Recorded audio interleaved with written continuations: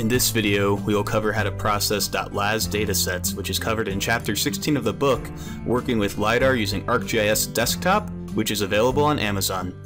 So when you download LiDAR data from Earth Explorer, you may have noticed multiple file formats that you can select from. In this video, I'll go over how to download and process .LAZ or LAZ LiDAR files, which is a compressed version of the .LAS or LAS LiDAR files, which we have used previously.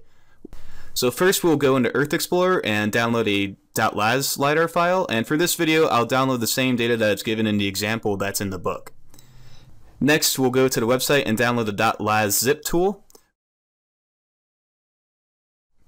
Once the download is complete, we can open the LAZ zip program.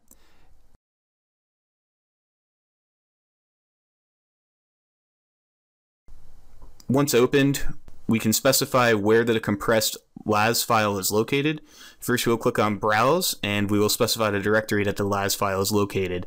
Once selected, we will select Go and navigate to the folder that hosts the compressed LAZ file, and once we locate that folder, we will then select the LAZ file itself.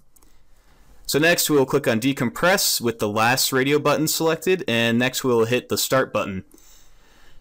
Now check back on the folder which contains the LAZ file, and a decompressed LAS file should also be available. Now that we have the LAS file, it can be used in ArcGIS just as normal.